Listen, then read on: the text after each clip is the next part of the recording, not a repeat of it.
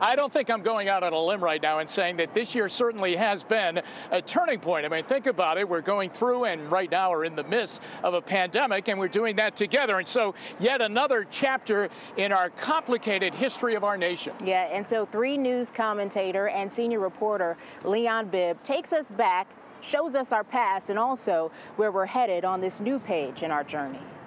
We are in a transformative moment. Across the nation, there is a changing landscape of society.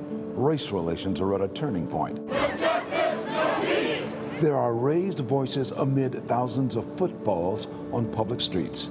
The rallying cry is, Black Lives Matter. Black Lives Matter. Not just protests delivered to the steps of government about how blacks and others of color are treated, but there also is a lot of discussions about racial relations and better understanding equal treatment under the law.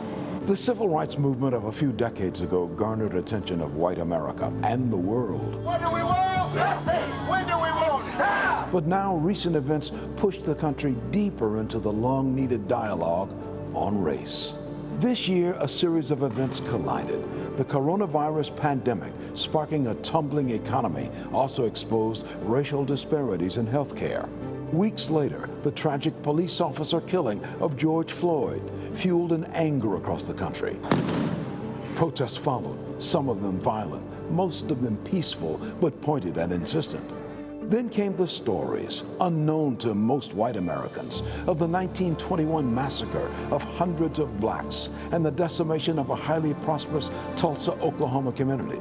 Swirling around these events was the anniversary of Juneteenth, unknown to most whites, but observed by many blacks who knew it as the 1865 date of the end of legal slavery in the United States. The year 2020 has seen major events seemingly coming from different points on the compass, converging to a central point. But in reality, they're coming from one point on the compass, that is, racial injustice. In 2020, Americans seem to be looking for a pathway to the nation's future. 155 years ago, President Abraham Lincoln, weary over the Civil War, spoke on the fight to end America's original sin of slavery. Lincoln said the war was the eternal struggle between two principles, right and wrong. 103 years after Lincoln, Martin Luther King Jr. spoke on the dream of an American racial awakening. Somewhere I read that the greatness of America is the right to protest far right. Martin Luther King Jr. was assassinated the next day. His 1968 words still ring true. America has long been at turning points. 2020 is a continuing chapter in a movement.